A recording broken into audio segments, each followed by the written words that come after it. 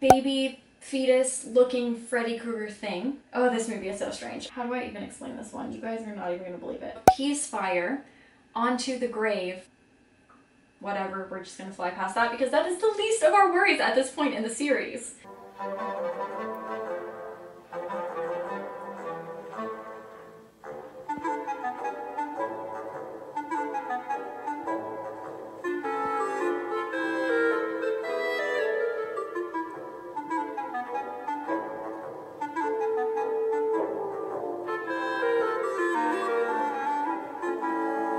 Hello creeps, Andy here, and today I have a bit of a fun video.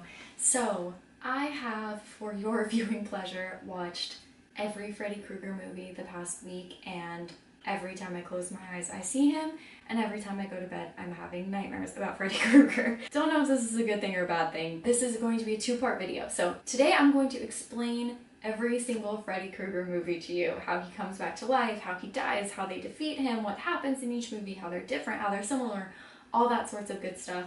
And then in the second part of this video, which will probably be out next week, I'm going to actually rank every Freddy Krueger movie from worst to best or best to worst. I don't know, I haven't figured that out yet. And that one I will go over iconic scenes of each of them, what I like about the films, some of them what I don't like about the films, how Freddy changes, and quotes that I love. So, two very different videos, however, all about Freddy Krueger, because I guess he's the theme of this 31 Days of October, since this is already the second video that I'm doing of him, and we're 10 days in. So let's just jump right in, because we have a lot of stuff to cover. Let me tell you, it gets weird. It gets very strange. There are the weirdest things happen in this movie where you're just like, who wrote this?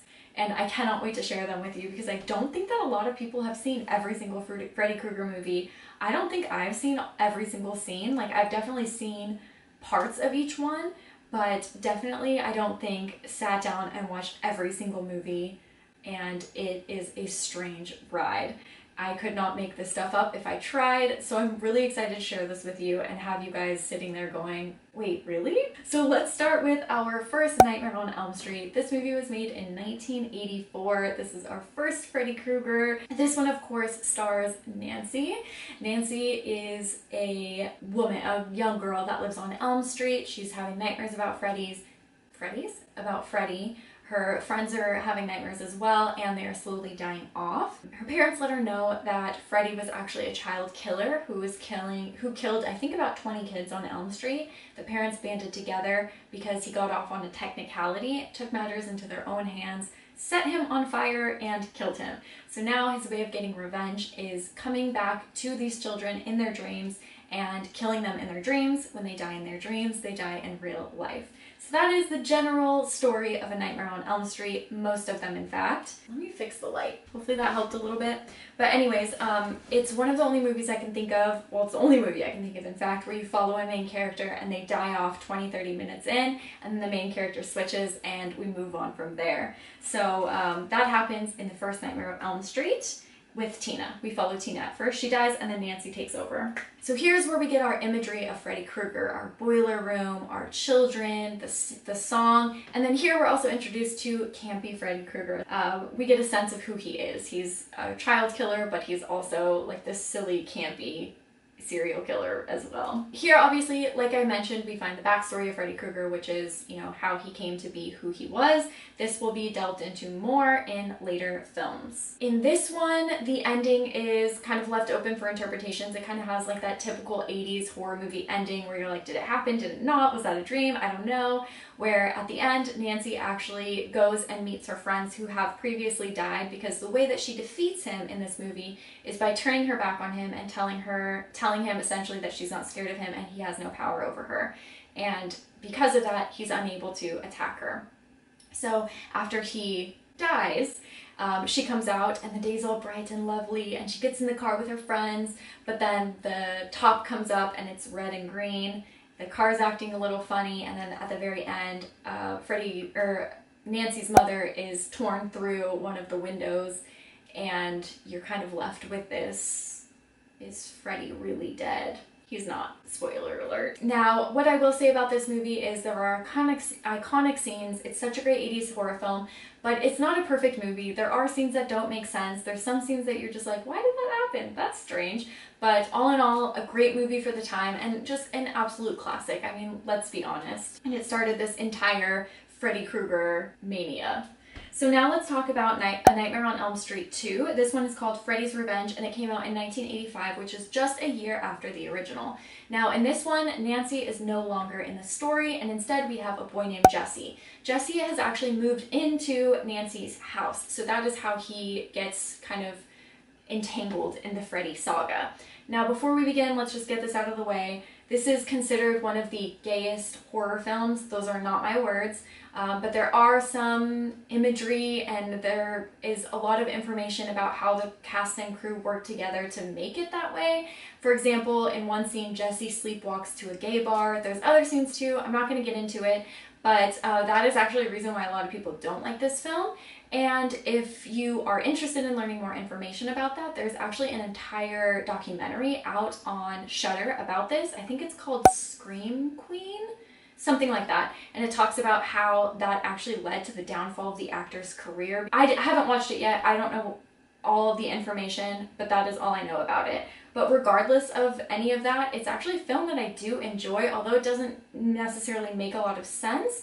I grew up watching 1 and 2 a lot. It's still a film that I do enjoy. So in this one is really interesting, much different than the first. So instead of Freddy Krueger haunting people in their dreams, yes, he does start haunting Jesse in his sleep and kind of comes into kind of almost possess Jesse in a way and use Jesse's body to get into the world so that Jesse can actually go and kill people. So that's why this movie freaks me out so much. The thought of dying in my sleep because someone killed me, yes, that's creepy, but the thought of someone taking over my body and me killing my friends and people that I know is far creepier. So I think that for this one, the idea was really cool, maybe not executed so great. This one is a little confusing because there's no real reasons for the killing. For example, a coach dies, some random kids at a pool party die. I mean, it's not like a planned Freddy Krueger type movie. It doesn't really make a whole lot of sense as far as the killings go. However, Freddy Krueger does get a bit more screen time in this one as opposed to the first one. And also in this one, I will say, instead of the people dying in their sleeps,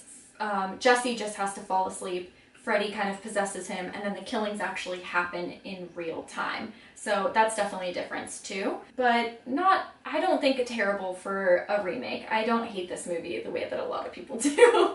So now let's move on to A Nightmare on Elm Street 3. This one is called Dream Warriors, and this one was out in 1987. This one actually, Heather Langenkamp returns as Nancy. She revises her role as Nancy, and she is now working at a mental health clinic with a lot of children who have attempted suicide. We'll get to that in a minute.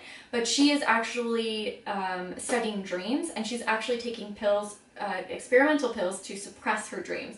So she herself is no longer being affected by Freddy, but she comes into this mental institution and she's starting to realize that the children are. So her, along with the therapist, work together to try to figure out how to stop Freddy Krueger. So this one is interesting because it's making it look like the kids are killing themselves. We find out that they are actually the last children left of Elm Street, which is why Freddy is targeting them. But there's also a nun that comes around who's talking to the other therapist that Nancy is working with.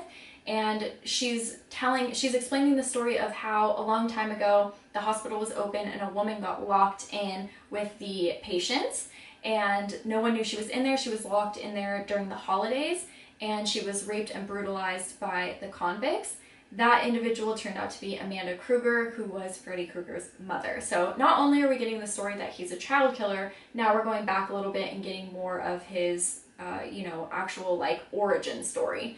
So he is said to be the bastard son of 100 maniacs. This nun explains that the only way that you can get rid of Freddy Krueger is by finding his bones and burying them in hallowed ground. The therapist goes and meets with Nancy's father, who is the one that knows the location of the bones. They find his bones, they bury it in this, what do you call those things with the cars and they're crushed and they're all stacked on top of each other? Crushed car lot place. I said crushed cat. Oh god, I don't want to Google crushed cat. Junkyard. Within this dream as well, we have the individuals who are in the hospital, and they figure out that, like, for example, Patricia Arquette, she's like the main leader of the children being affected by Freddy.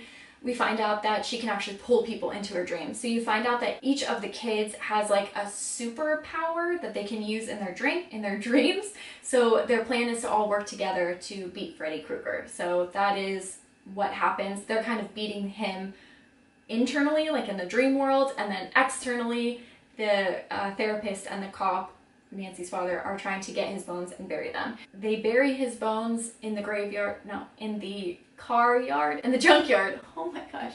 And they put holy water on it. Boom, Freddy's dead.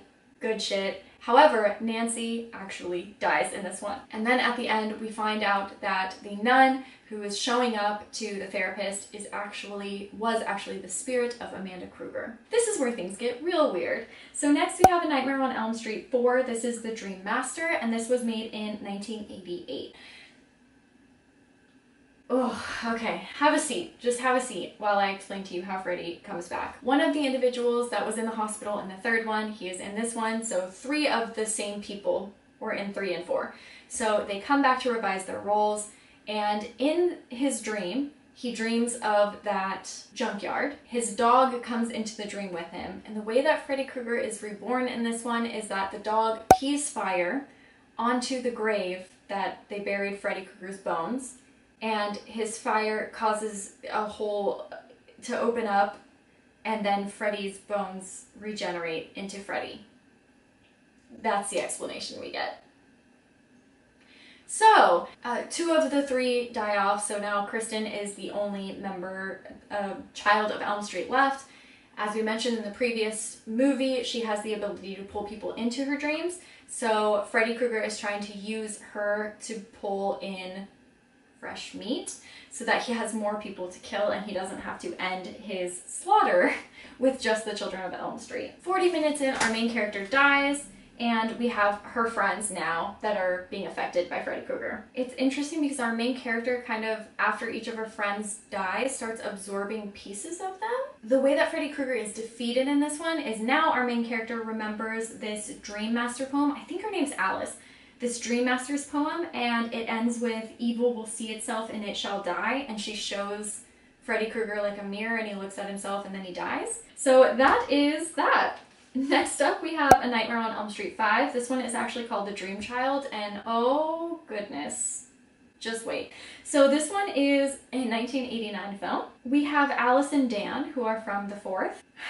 Okay, how do I even explain this one? You guys are not even gonna believe it. Okay, there's a little baby fetus looking Freddy Krueger thing, and he's born in a dream, and he crawls into a sweater, Freddy Krueger sweater, and then he becomes Freddy Krueger.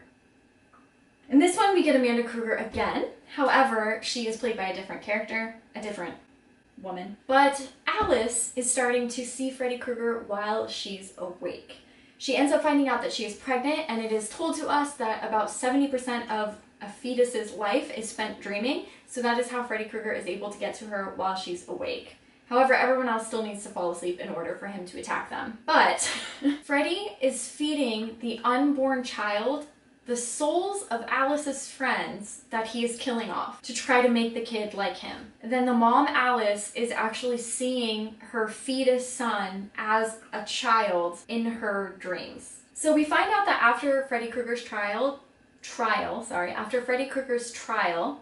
Amanda Krueger goes missing, and she was said to have killed herself, but it doesn't make sense because they say her body was never found, so I don't understand how they knew she killed herself. Whatever, we're just gonna fly past that because that is the least of our worries at this point in the series. So here we learn that we need to find Amanda Krueger's body to set her soul free. And this is actually interesting because this is the first movie that has Freddy Krueger in the scene with a child. He's not a real child. I mean, he's not a fake child, but he's like a child from the future. So it's not a real child, but then it kind of is. But he does have his first scene with like an actual child, and all he's trying to do is use that child to lure him into like becoming like Freddy. Oh, this movie is so strange. At the end, the son unleashes all of whatever Freddy Krueger put into him, the spirits of the dead and kind of turns his back on Freddy, and that's how Freddy dies, because those spirits rip Freddy back into his fetus self. And then they find Amanda Kruger's body, which sets her spirit free, and then Amanda Kruger absorbs fetus Freddy Krueger's spirit. Guys, I'm not making this up. This is really, really how these movies pan out. And then it ends with Freddy Krueger's hand ripping through Amanda's stomach after she's absorbed his spirit. And we're not done yet. Okay, next we have one that is called, it doesn't have a Nightmare on Elm Street title, it is called Freddy's Dead, The Final Nightmare. This is a 1991 film. So this one is definitely less of that 80s type campiness and much more a 90s film. Like, it definitely has some 90s rock music instead of your typical synthy Freddy music. In this movie, we have a boy who's a main character, and he's supposedly the last surviving child from Springwood. However, he's not in any previous movies. We're just told that. He thinks the reason Freddy Krueger let him live is because he is Freddy Krueger's child, because we find out in this one, surprise, Freddy Krueger has had a kid before he went to trial and then got killed. That ends up not being true. What Freddy Krueger is doing is he lets this kid survive so that he can lead Freddy Krueger to his actual child, so that he can have a new playground to play in, because every city has an Elm Street. In this one though, I will say Freddy Krueger is this is probably the most comical Freddy Krueger movie. I'm not joking. He is hilarious in this movie. He has the most screen time in this film. He's in like almost every scene. It's so absolutely silly. The blood is super minimal, like barely any blood. It's mainly a comedy. It's a comedy, that's all it is. When our main character goes to oh my gosh, in this one, the main character dies too. Wow, that's just like a reoccurring Nightmare on Elm Street thing. But anyways, our main character ends up going to kind of like a rehabilitation center for troubled teens, where he meets Freddy Krueger's actual daughter, which is a worker there. She starts remembering things from her childhood, and here we get a lot of Freddy Krueger's past as well. So we see him actually as a child, where he like kills mice, and he gets made fun of, and he gets beat and yelled at by his dad, who is actually Alice Cooper, which is super dope. We find out that Freddy Krueger actually had a daughter when he was killing children. His wife found out about it, and then he killed her. Typical Freddy. In this one, they try to pull him out of their dreams into reality, just like the first one. They actually go into Freddy Krueger's brain too to see his memories, which is where we see a lot of his past, so that's pretty interesting. Here's the weird part. So the origin of Freddy Krueger, we find that we go back and we see him actually be set on fire by the parents of Elm Street, and how he turns into this immortal being that he is. Oh guys, I don't even want to say this. 3 fish pop up.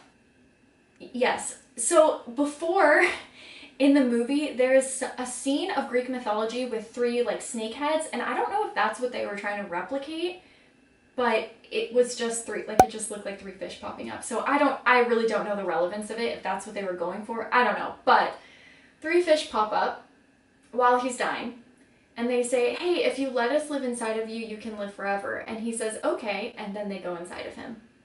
And that is how every Freddy Krueger movie started.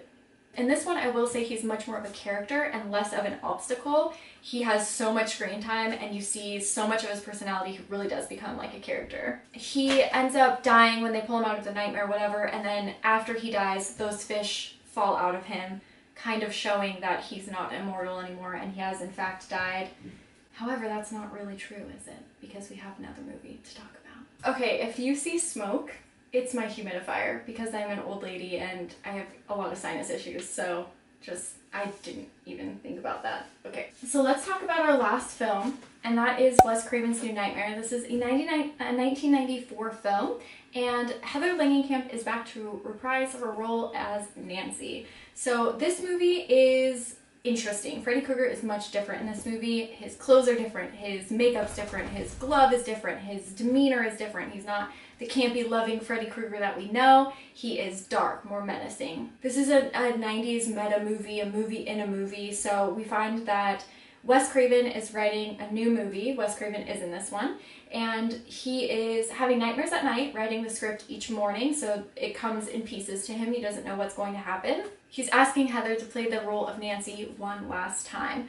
So the way that he describes it is he says that Freddy is an entity that's old and has lived in many different times in many different forms. However, he likes being Freddy Krueger and he likes our time, so he's doing all that he can to come up into our world. However, Heather is kind of like the gatekeeper because Nancy had beat Freddy Krueger in the original, so in order to get to our world, he has to beat her to come up through her. He says that when a story is good enough, when the storyteller tells a story that is good enough, they capture that essence for a little while, and when the story dies, that evil is released. And I hope that makes sense. I know it sounds kind of weird, but it's actually a really fantastic movie. I mean, I don't know a lot of movie series that can make a 7th version and have it be this great. There's a lot of parallels between this and the first Nightmare on Elm Street film, but I'm going to get to that in the next video because this video is already way too long.